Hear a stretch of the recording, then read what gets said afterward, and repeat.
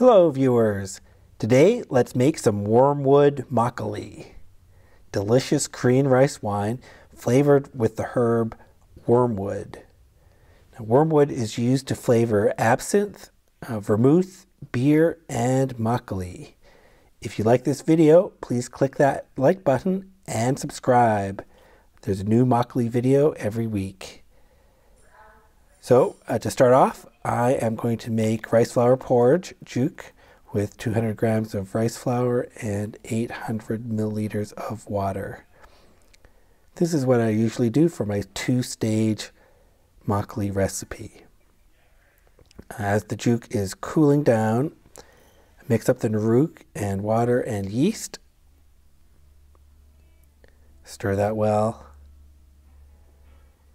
Now the juke is cool, I put it in the fermentation jar and then I'll mix in the narook, the yeast, stir that well.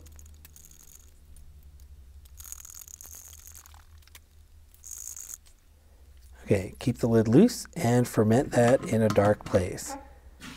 This is the starter for my two-stage makgeolli recipe. And I stir this starter 3 times a day for the first 2 days. So it should be bubbling a little bit. And all right, so then after 2 days, I'm going to make hard steamed sweet rice. Chop sal go to bop. Have to wash that rice thoroughly.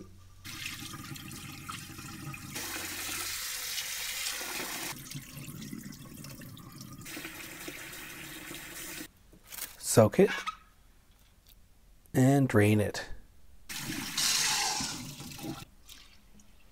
Now here's the wormwood. All right, it looks just like some mulch. Now, wormwood is very, very bitter. So I'm going to try to use just a small amount, 5 grams. Let's see what that tastes like.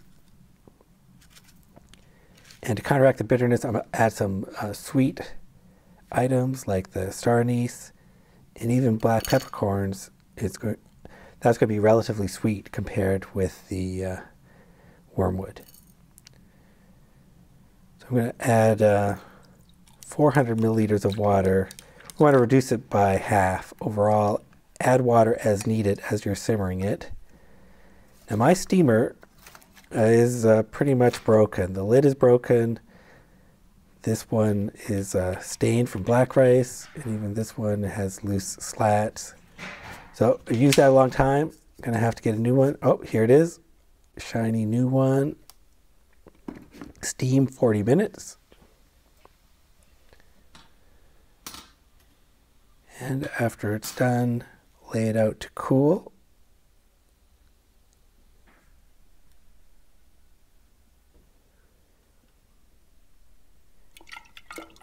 And after it's cooled to room temperature, add it to the starter. This is our second stage. And our wormwood soup is also at room temperature now. Because I'm worried about how bitter the wormwood is, I'm going to strain it out. So I'm not going to leave it in there.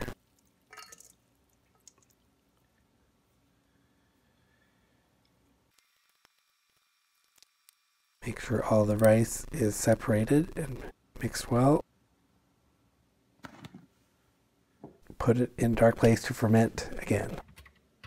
And every day, keep an eye on it. The rice should be breaking down and slowly falling to the bottom.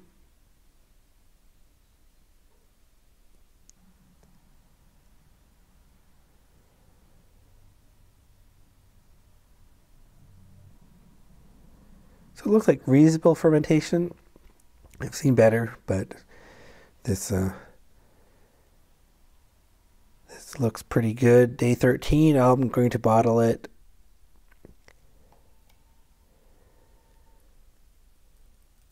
Pour it through my strainer. I've boiled that strainer.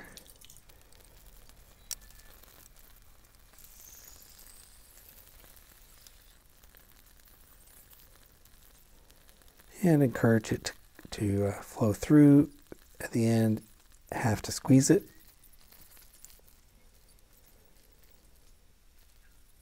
And this is what's left over, 316 grams. Put it in the bottles. End up with almost 2 liters. And now we get to taste it. So this is normal texture and strength. The flavor is grapefruit and spicy. Instead of a sweet, milky aftertaste, which is normal, it has this clean, bitter aftertaste, which is actually quite pleasant. If you like IPAs, it's pretty normal kind of bitterness range there. Nothing extreme. So that's quite tasty, and it has a different effect. I think it's worth trying this, especially if you want something besides the usual sweet and milky aftertaste. So that was fun and interesting. Some Wormwood makgeolli. Let me know if you try this yourself. Appreciate any comments you might have. Thank you for watching.